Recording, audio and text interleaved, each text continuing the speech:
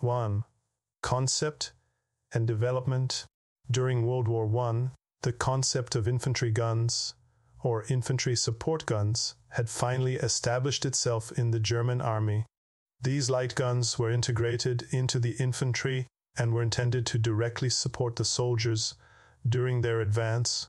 In the Reichswehr, in the early 1930s, the light mortars, Leichter Minenwerfer 7.58 cm, used in the war were replaced by the 7.5 centimeters light infantry gun 18. At the same time, the heavy 15 centimeters heavy infantry gun 33 was also introduced.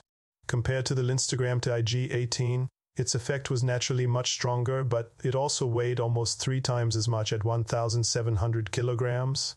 Therefore, early on, there was consideration for the further development of this effective weapon into a self-propelled howitzer.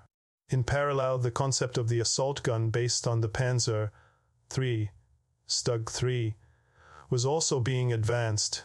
After the Polish campaign, the first surplus Panzer I Ausf B chassis became available in 1940s. The Berlin-based company Ultimarkische Kettenwerk GmbH, or Alkit for short, received the order to develop a self-propelled howitzer for 2 guns based on the Panzer I. This involved, on the one hand, a 47 mm PUVVZ 36, an anti-tank gun by Skoda, which was adopted as the 4.7 cm Pak 36 TOTOD, and on the 15 cm heavy Instagram 33. A total of 132 Panzer I with the 4.7 cm Pak T and 15 cm SIG were built on Panzerkampfwagen Ausf B. The roof of the Panzer was reinforced and modified to accommodate the complete SIG along with its wheels. In addition, a simple 3-sided protective shield made of 10 mm armored steel was added. This construction was not very elegant, but it served its purpose.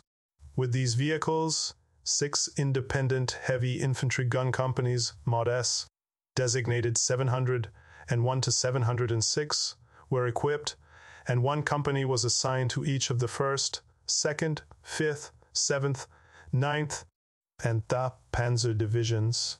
The vehicles proved themselves very well in the Western campaign despite obvious deficiencies, overloading of the chassis and drive, high superstructure, weak armor protection, no close defense weapon. However, during the attack on the Soviet Union, the vehicles, now also referred to as Sturmpanzer I, reached their limits. Nevertheless, the concept had proven itself, and the utility of a heavy infantry gun on a protected self-propelled howitzer was now undisputed. Although the Sturmgeschütz had also proven itself very well, its 7.5 cm gun did not have the desired effect on the target, as a nearly 40 kilograms heavy 15 cm high explosive shell could achieve. The development and production of a Stug-3 variant with a 10.5 cm howitzer, known as Sturmhaubitze III, did not begin until February 1943. At a command conference on September 20th, 1942, an urgent demand from the troops was presented.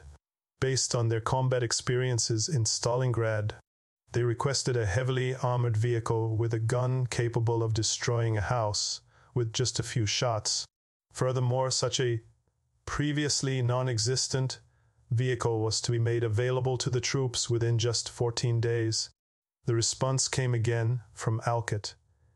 In record time, a small series of 24 so-called Sturm Infanteriegeschütze 33 was built based on damaged Sturmgeschütze.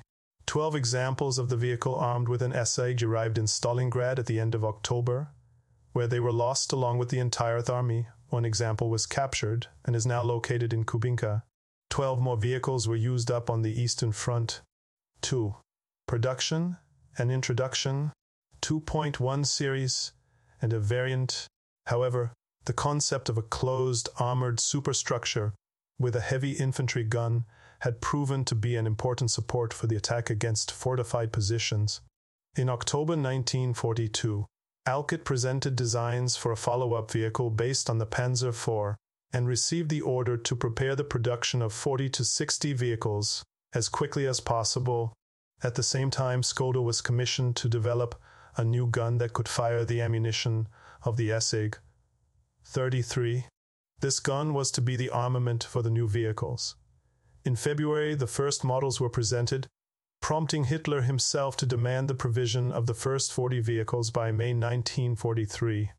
Production of the guns began in March at Škoda, while the Panzer IV came from the Nibelungenwerk. By May 1943, 60 vehicles were produced, and the first unit, the Sturmpanzer Abteilung, was formed. According to the War Strength Report, its 3 companies were organized and equipped with Sturmpanzers Stupa, company commanders, platoons each. In the meantime, Hitler made 2 important decisions regarding the new tank. In April 1943, it was decided that the vehicles should belong to the armored forces and not to the artillery, as was the case with the Sturmgeschütze. In May 1943, it was decided that the official designation of the vehicle should be Sturmpanzer. Overall, the Sturmpanzer IV can be divided into 3 variants or subgroups, depending on the time of production. 1. As mentioned before, a total of 60 Sturmpanzers were built between April and May 1943. The first 8 were built on damaged Panzer IV Ausf E and F chassis, while the rest, 52, were built on Ausf G. The gun sight, SLF's was integrated into the loader's hatch.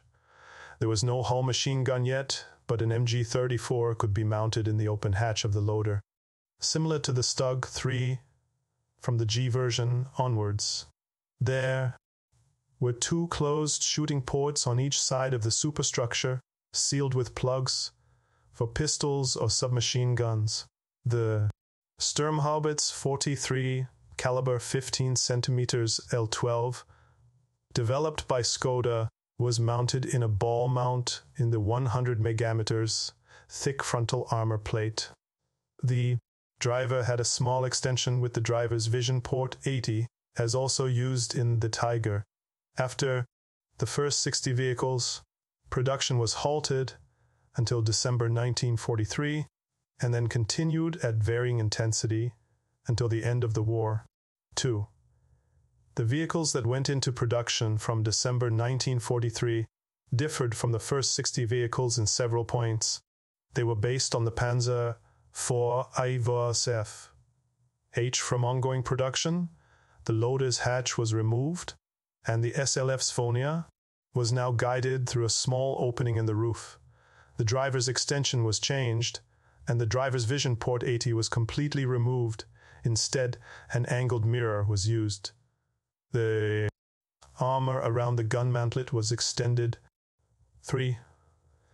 From June 1944 onwards, the last and largest batch of Sturmpanzers, a total of 163, were based on the Panzer IV J. The superstructure was completely redesigned, from hexagonal to rectangular. A small extension with an MG ball mount was added above the driver's position. The commander now had a hatch with the commander's cupola from the Stug-3 Ausf G, which provided better visibility through the angled mirrors.